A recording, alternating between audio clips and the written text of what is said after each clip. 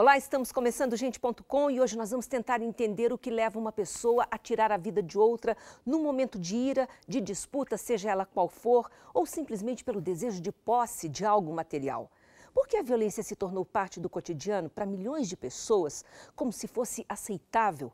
O aumento da violência está relacionado à precariedade das relações, ao consumismo, ao uso de drogas? O que explica isso? Nós recebemos hoje um pesquisador que há anos vem se debruçando sobre essas questões. Eu converso com o sociólogo Pedro Bodê, coordenador do Centro de Estudos em Segurança Pública e Direitos Humanos da Universidade Federal do Paraná. E a gente pode começar explicando de onde vem o seu interesse pela violência, um assunto que você se dedica a maior parte já das suas pesquisas acadêmicas. Então, foi algo... Eu sempre tive um interesse muito grande em estudos sobre instituições. E isso começou, inicialmente, estudando o sistema penitenciário, estudando instituições fechadas, instituições chamadas instituições totais. Mas, claro, eu venho do Rio de Janeiro, de uma região do Rio de Janeiro, em que havia muita violência letal, né? E a violência letal, inclusive perpetrada por grupos de policiais, pagos por comerciantes, os chamados grupos de extermínio, eram muito atuantes. Mas isso ali, cara a cara, Pedro, você, na sua vida, você já se deparou com violência crua?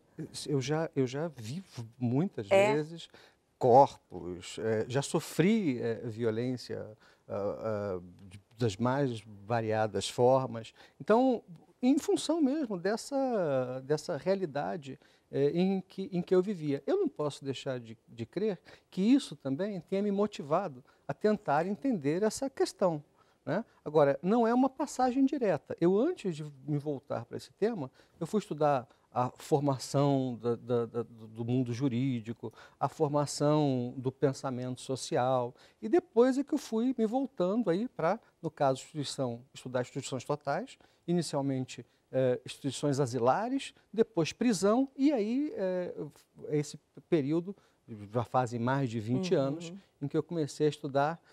Veja, inicialmente a gente fala violência, mas não é bem violência, é estudar o medo, estudar como as pessoas, por que as pessoas se sentem mais ou menos seguras, e estudar os organismos ou o sistema que, ligado ao Estado, é responsável por uma parte importante da produção da segurança pública e da segurança social. Então, a gente vai destrinchar um pouco de tudo isso. Enquanto você falava aí de ter já se deparado com essa violência muito crua, muito presente, eu me lembrei de uma cena, porque eu quero entrar em todas essas discussões com você, de quando eu estava grávida de 9 meses e eu fui assaltada, um assalto à mão armada. E aí você pensa assim, poxa, será que a pessoa não fica com pena, né? De ver uma mulher naquela condição e você oferecer ali colocar diante dela a situação, você não vale nada, quem manda aqui sou eu.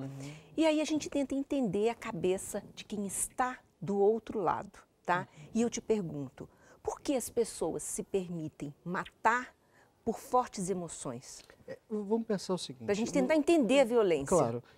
Veja, as pessoas, isso que você citou agora, o fato de alguém se aproveitar da vulnerabilidade de outrem para assaltá-la, enfim, isso faz um pouco lógica desse tipo de ação. Quer dizer, para um criminoso de carreira, ele prefere... Enfrentar prefere alguma coisa que não vai dar, algum caso que não dê problema para ele, não é isso? Então, claro, as figuras que nós achamos que devem ser mais protegidas, com frequência são as mais vulneráveis, não só a violência criminal, mas a violência sexista, a violência contra a mulher, que é a violência, enfim, vários tipos de violência que não se exercem, observe, na rua, mas dentro de casa. Então, isso permite que a gente faça uma ponte, Mira, muito importante, que é o seguinte, no mundo inteiro existem conflitos domésticos, no mundo inteiro existem conflitos com jovens. Agora, por que no mundo inteiro, ou no mundo que nós entendemos como civilizado, isso não vira homicídio ou violência letal? Que é o que nos importa aqui, nesse momento, principalmente. Sim. E por que acontece? Essa é a questão. É o nosso jeito de ser? O que É o resultado de uma sociedade que, assim como outras, é muito estruturalmente violenta.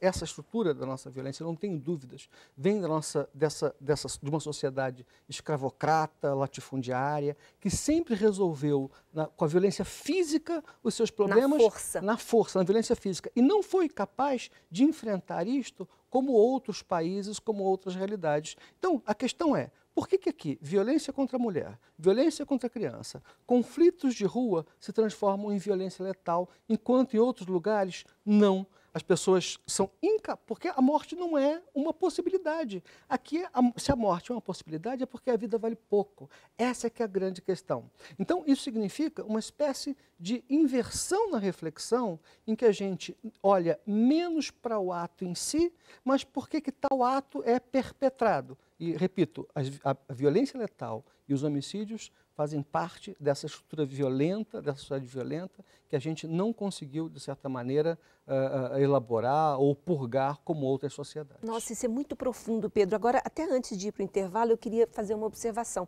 Porque essa violência, ela nos assusta tanto, mas se a gente for considerar historicamente, a história do homem, das civilizações, já foi extremamente mais violenta. Então, né? Esse é um dado muito interessante. O mundo já foi muito mais violento. Por exemplo, a Europa já foi muito mais violenta, e mesmo no caso do Brasil, já houve muito mais violência. Por exemplo, a escravidão e o período colonial encerrava uma violência estrutural monumental, brutal.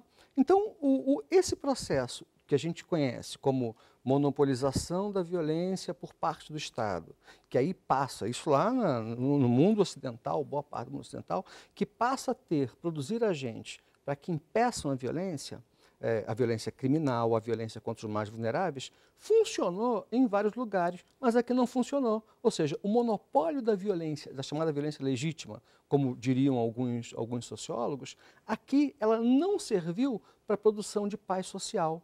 E o que se entende de paz social aqui não é resultado, como em outros lugares, da proteção social, do qual a ação policial é residual. As pessoas se entendem protegidas e seguras na medida em que têm acesso à saúde, justiça, educação, enfim, ao que nós chamamos de bem-estar. Aqui o Estado, ele não só foi incapaz de promover esse tipo de estado de bem-estar, como ele é um dos principais atores da violência. Muitos agentes estatais, como as polícias, são os principais atores da violência letal. Nossa, então segura nesse ponto que nós vamos para o intervalo e daqui a pouco a gente volta a partir daí explicando um pouco mais onde estamos errando. E quando a gente diz isso, não é só Brasil, existem muitos países, né, Pedro, que estão seguindo o mesmo caminho, que, como a gente observa, não traz bons resultados. Mas a gente já volta explicando melhor esses detalhes. Até já.